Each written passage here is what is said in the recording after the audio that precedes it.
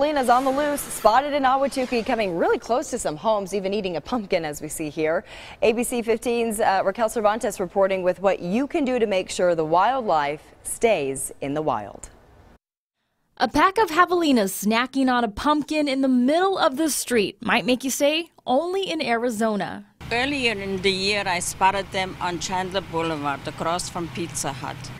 Ahwatukee neighbors living steps away from South Mountain, spotting javelinas roaming around their streets more and more. My neighbors have reported that they have seen them, and also the coyotes every evening and every morning. She's the president of her HOA and says the board just had a meeting about the animals this morning to warn neighbors. And with Halloween tonight, small trick-or-treaters will be out on the streets when the nocturnal animals also come out.